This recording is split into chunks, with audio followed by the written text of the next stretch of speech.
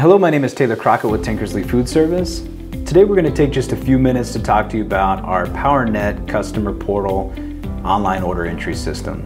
This is a very simple system to use, but we're going to talk some tips and tricks on how to get your first order placed. So the first thing we're going to do is go to tinkersleyfoods.com. Quick tip, add this to your favorites and this will be quick and easy to get to each time. This is our landing page, and there's some important information that may be useful to you in the future. For example, things like our online payment system, Track My Truck, where you can click on this, enter your customer number, and on your day of delivery, be able to see what time your truck is expected to arrive. You can also click from here, PowerNet customer login, and that's what we're focused on today. So when you get to our login page, if you have not received your username and password, please reach out to your Tinkersley representative and they'll be able to get that to you pretty quickly and get you started. So let's go ahead and log in. So the first screen you're always going to come to is your dashboard. The items most important during this training are going to be part of our order summary panel. And we're going to discuss the panel really quickly and what's here. Order numbers. You can see that those are blue, which means they're hyperlinked, and that's going to take you to more information that's available for these orders. The order type. Order date, this is the day that this order was initiated. The ship date, we'll talk more about how to change that in the future.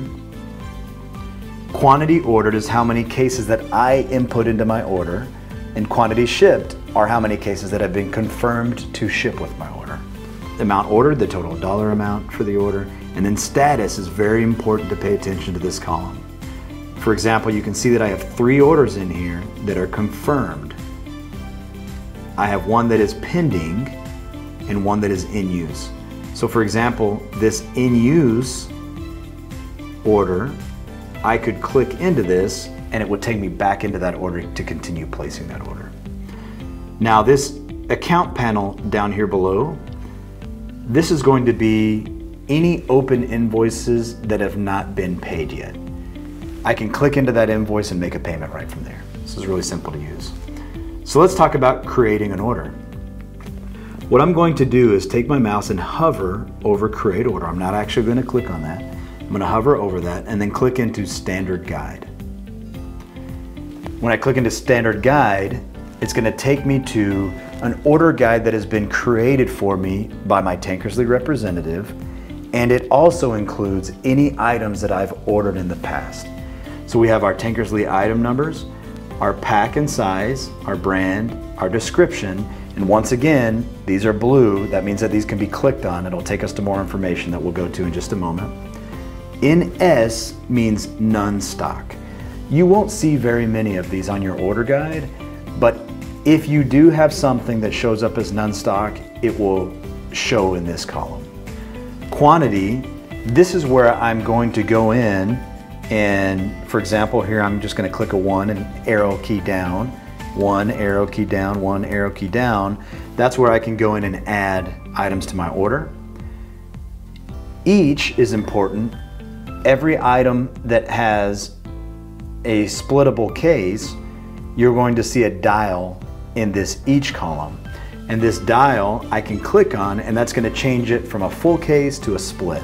And for example, this 6 number tin cans, because I have a 1 in there and it's clicked on this dial, that's going to be 1 number tin can instead of a full case.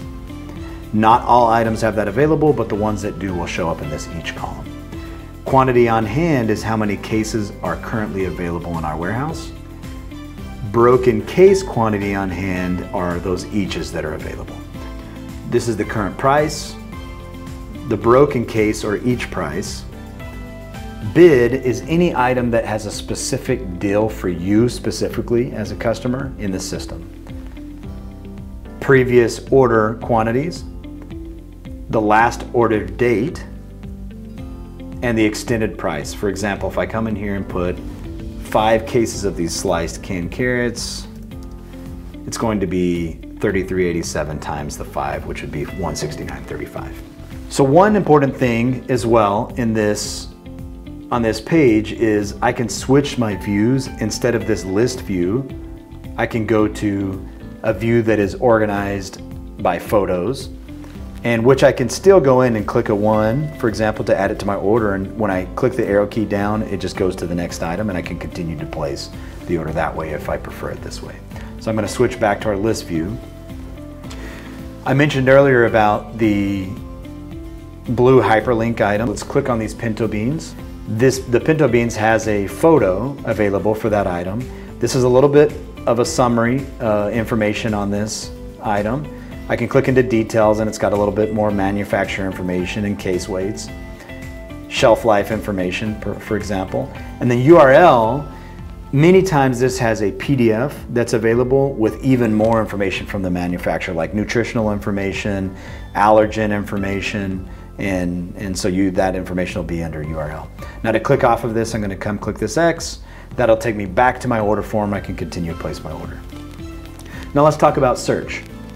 So if I want to search within my order guide, because many times you may have 150 or 200 items on your order guide, I only have a few on mine here, it may be more useful to go search for an item you're looking for here. So I can, let's say we want to find flour. When I click flour, it's going to bring items up in this search bar that I can click on if that looks like that's the item I was specifically looking for. I can click on that, it'll take me directly to that item. But if I want to look for all items that contain flour within my order guide, I can just click return or enter. That'll pull up any item that has flour in the description that is currently in my standard guide or order guide. If I want to look outside of my standard guide because this didn't have exactly what I was looking for, I can go ahead and come up here under all items, and if I click on that and leave flour in this search bar, I'm going to click on all items, and now that's going to search for any item that Tankersley has in our building currently that contains the word flour. Now I can add items directly from here to my order. You can see I currently have 8 items on my order, but I could go ahead and add this from here. Now I have 9 items on my order. And then I can go to order form, will always take me back to my standard guide. So now that I have all the items in my order that I was wanting to add, I can go into place order. This is going to take me to this next screen that if I have any items that are listed as a critical item that I want to make sure I never miss, that will show up here. I can go ahead and click on place order one more time. This is my order summary screen. And as I mentioned earlier about delivery dates, this is where I can choose my delivery date if it's other than the date that was listed in my initial screen. I'm going to click on this calendar. As I look at my ship date, let's say I want this to come at a future date because this is for a catering that I have in the future. I can go ahead and schedule this, submit this order and schedule this for a future date. I'm going to click on my calendar here. If I had, for example, Monday, Friday deliveries, only Mondays and Fridays are going to show up in green, and those are the only dates that it's going to allow me to choose from, is my Monday and Friday. So let's say I had Friday the 12th available.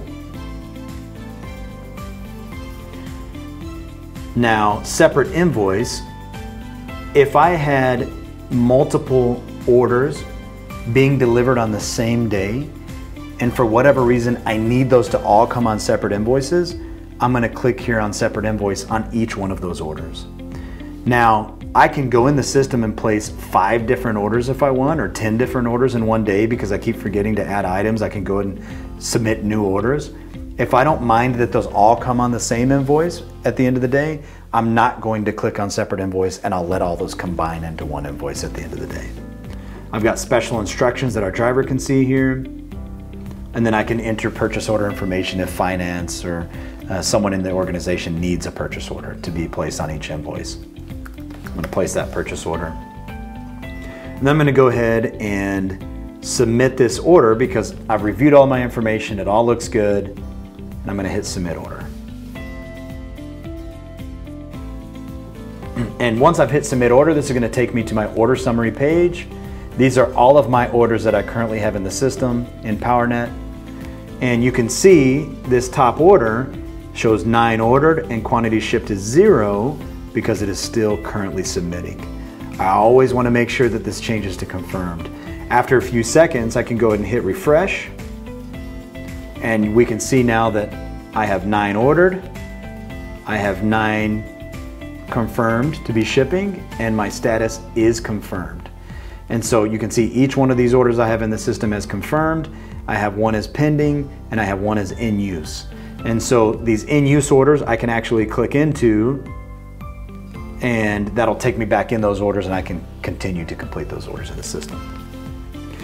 Now, my next step is I'm normally going to go back to my home screen. That always takes me back home. And I can also see all of my order summaries here again. Let's click into one of these orders that have been confirmed. And this gives me all of the individual item information, delivery dates, quantities, and which customer it was for, etc. From the home screen, I always, when I finish my session, I'm going to go ahead and click on what looks like a power button here, and I'm going to confirm that I really want to sign off. Thank you for taking just a few minutes today to learn how to get your first order placed in PowerNet.